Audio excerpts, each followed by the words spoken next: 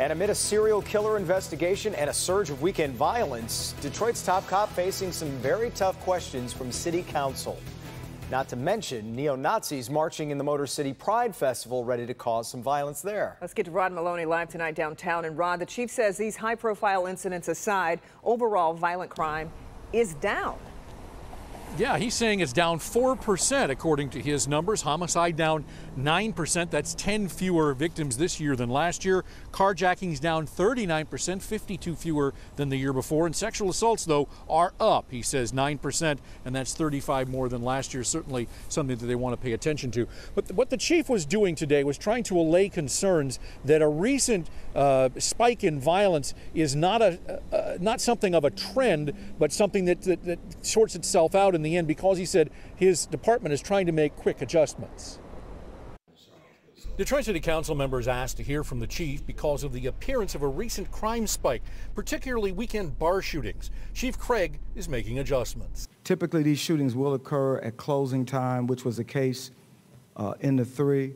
So our officers in the precincts, the neighborhood precincts, will be at the locations providing special attention at the bar locations. The largest concern at the chief's appearance comes on the heels of a gay pride event over the weekend that attracted Nazis. The chief said his department knew of the intent to cause trouble, deployed officers to separate them from the Antifa group who were also there to stave off another Charlottesville-type riot. We had a hate group that was armed, who was very aggressive about trying to incite violence.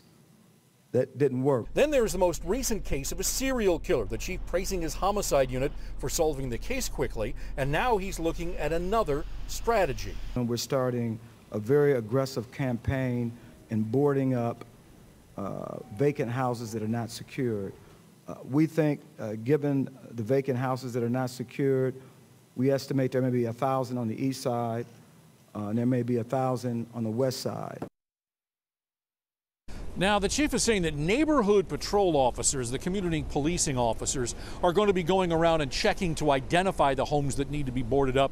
And then he says that the Department of Health and Human Services is going to do the rest in terms of making sure those houses are secured. In the meantime, chief also said that the claims that the Detroit Police Department was giving an escort to the Nazis that were here over the weekend is untrue. He said they had a barrier to prevent violence. Back to you. So, Rod, did the chief tell council what he believes is the most difficult crime problem that the city is facing? Yeah, he said the thing that he says that nobody can control, and he wishes they could, is the sort of senseless sense of being slighted or being somehow pushed around and then pushing back with violence, such as shooting somebody for cutting them off in traffic. Oh, yeah, that's senseless indeed. Okay, Rod, thanks. Jason.